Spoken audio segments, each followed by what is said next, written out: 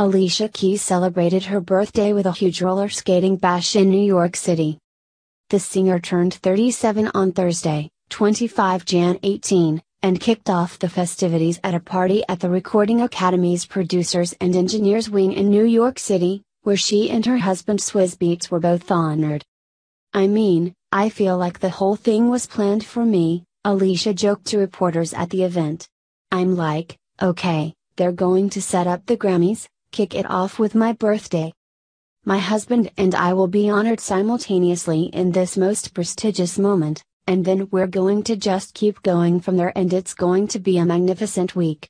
I do feel like this was made for me," she gushed. "I mean, this is truly a real celebration, a celebration of her life, but also a celebration of our life as creatives. And to be recognized in New York on this day. I think that, it couldn't get no better," Swizz added.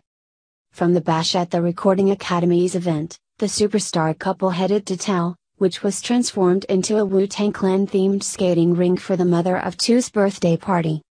Keeping it simple, the Voice judge wore a red long-sleeved shirt and black pants with rips at the knees and, as usual, kept her face makeup free. And when presented with a Wu-Tang Clan cake, Alicia looked overwhelmed as she was surrounded by family and friends including rappers Nas, Fabolous, and Jadakiss. About last night.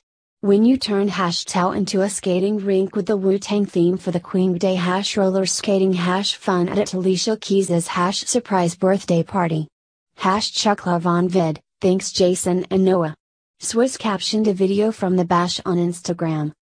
Alicia was also surprised when Grammy Award-winning jazz pianist Chick Corea serenaded her on stage. When the most legendary piano player in the world at Chick Corea plays you happy birthday and it's so good you just sing it to yourself #birthday vibes #fun times love you at Ariel Swizz, she shared on Instagram.